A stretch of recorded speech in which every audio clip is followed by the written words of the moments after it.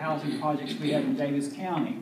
But the newest one we have is going to be called Beaver Dam Village, which is going to be here in Beaver Dam off of Rochester Road. It'll be a development that will have 40 senior housing units that will be developed here. They are targeted for low-income seniors, which the actual terminology in the grant or in the housing market is the elderly, low, very low, and low-income seniors.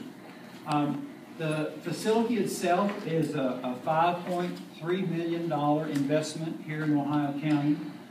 It will provide, in addition to the services of the actual housing, there will be a community center there that the seniors can use and that can be used for other kinds of related services. Audubon will be providing as a support service right within the community in the Beaver Dam Village.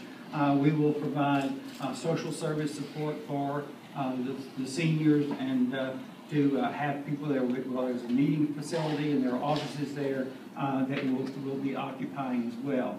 I can't show you here, but I'll. Okay, so I've told you a little bit about the basic facts. A couple of things that I've already had some questions about. The housing itself is subsidized housing, so you have to be low income to be eligible for the housing. And the rents will run based upon our experience from other similar housing we have in Davis County. We'll run about, the individual will pay about $400 to $475 a month would be the rates.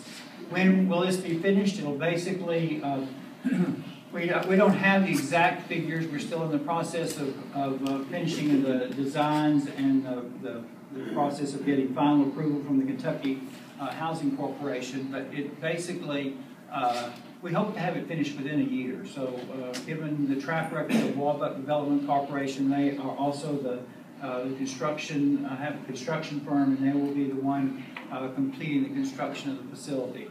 So we're really excited about it. I think it has a lot of potential for the county and for the program as well. It will have primarily 1 and 2 bedroom homes. They will be situated around complexes that sort of, let's see if I can get this one up. That sort of look like this. There'll be 5 or 6 of these complexes. General outlay of the bedrooms, and then a community center as well. So we're excited about that. Any questions about that before I share a few other things? Yeah, this will be very similar to the President's Place we have over in Longford now. It'll be very similar. President's Place is a senior housing facility in Davis County, also completed by Walnut, and been in operation now for over a year. One of the great things, and of course the need is here. You could not get the grant if there wasn't an established need within the county, and so that's a big plus. And then the other thing that we have found is that we operate a lot of different types of housing for low-income folks, but the senior housing is always the one that stays full. We always end up with an extensive waiting list for senior housing, and never have any problem with occupancy, which is a key factor. This is what's called a tax credit facility, meaning that it is built with tax credits. There are some basic funding that comes from the Ohio Housing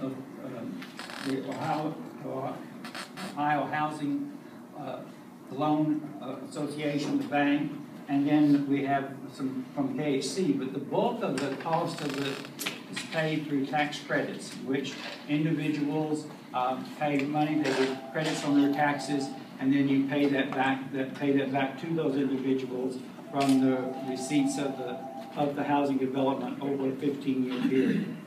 So again, an exciting announcement.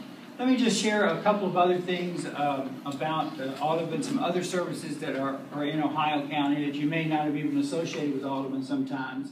The first one is